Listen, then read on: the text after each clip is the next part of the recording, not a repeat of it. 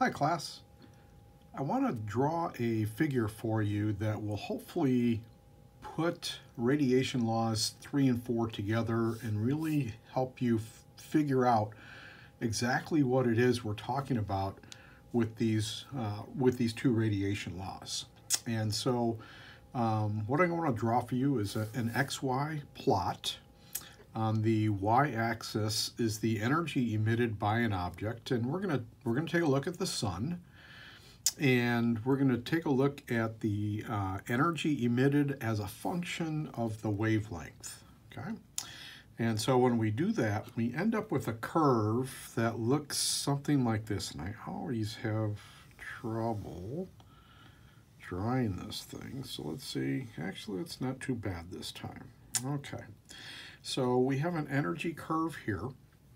And so the first thing that we need to understand is that the area under the energy curve, am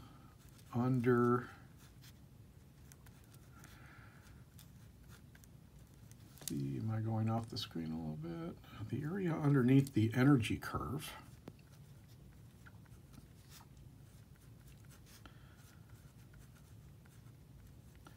represents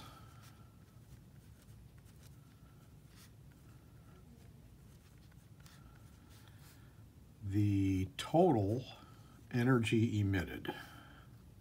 The total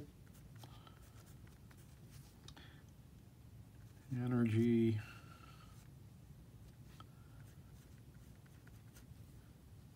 emitted.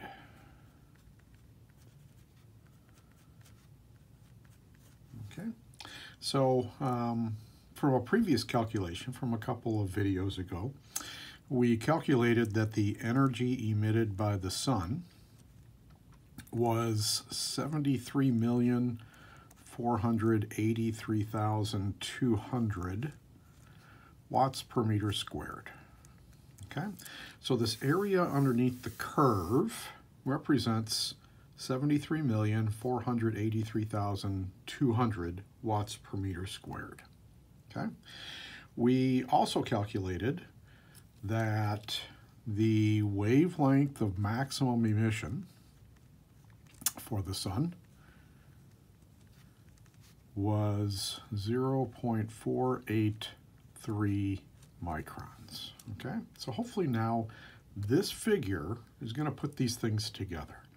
So what this figure represents is that the energy being emitted is a function of the wavelength. And so I'm not going to draw any numbers in here yet, but this, if we just pick a particular wavelength, okay, that maybe it's this wavelength right here, whatever this is, okay?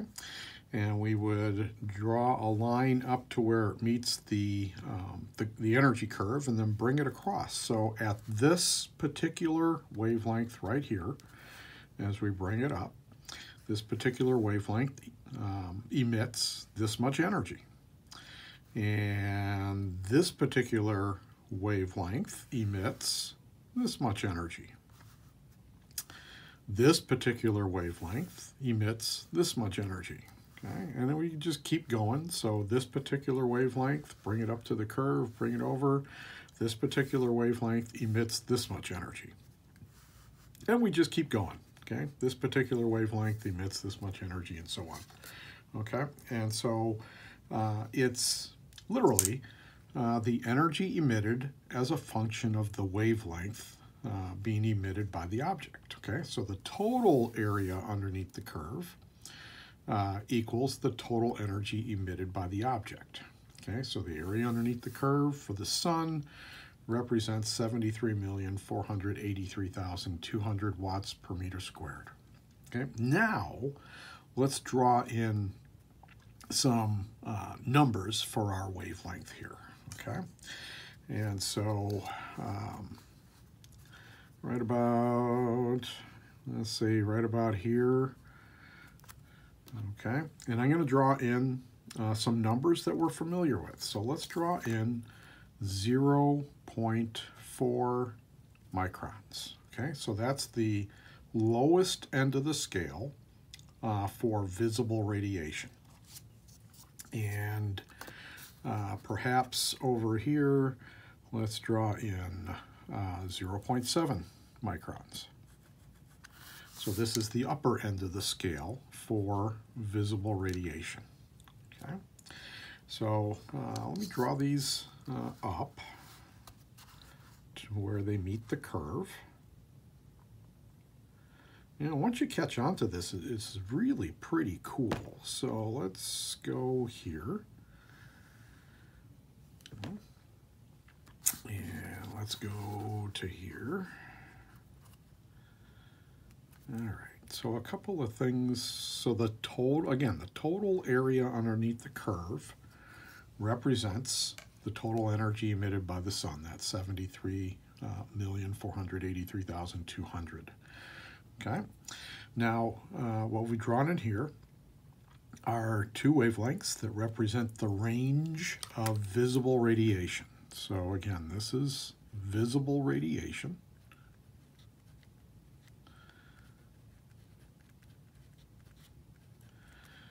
Okay, and so I'm going to draw in now this, let's just shade this in. So right here, this represents visible radiation emitted by the sun. Okay, so another concept that we can pull together now is that, remember how much of the solar radiation that reaches the top of the Earth's atmosphere is visible radiation. Remember how much we said that was?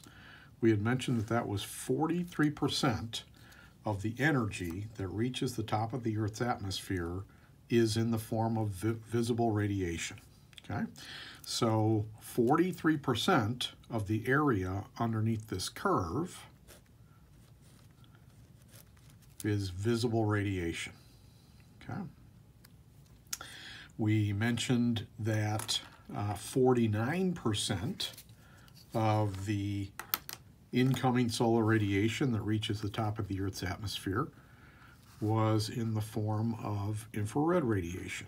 Okay, so this area underneath the curve here, okay, this represents 49% of the total area underneath the curve.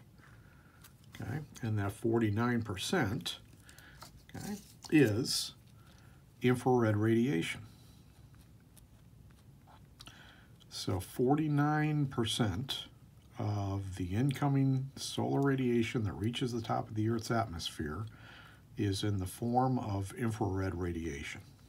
Okay, so this area underneath the curve here, this is 49%.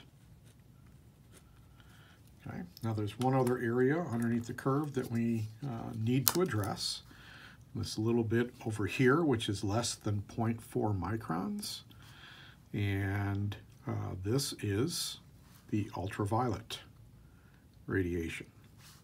So if you remember what we said, that 7% of all of the solar radiation that reaches the top of the Earth's atmosphere, 7% is ultraviolet. Okay, so the total area underneath the curve, again, is 73,483,200 watts per meter squared. 49% of that total is in the form of infrared radiation. 43% of this total is in the form of visible radiation. And 7% of this total is in the form of ultraviolet radiation. There is one more concept now that I need to get across to you, and that is, remember we're talking about law number 3, Wien's displacement law. We said the wavelength of maximum emission for the sun was 0.483 microns, okay? So what that represents is that there is one wavelength that the sun emits more than any other wavelength, okay? And so here we go. This is, okay, the one wavelength right here that the sun emits more of than any other wavelength, okay? And so I guess we would make this the wavelength max, a wavelength of maximum emission for the sun, and that is 0.483 microns. Okay, so again, this is once you can understand this figure, and you could draw this figure for any object. This figure just happens to be for the sun. We can draw this figure for the Earth if you wanted to. We can draw this figure for a banana if you wanted to. It doesn't matter what the object is. Every object has an energy curve. And so once you figure out what the energy curve represents, it really is helpful in our understanding of the radiation laws. So I hope this really puts things together for you. And always, if you have questions, let me know.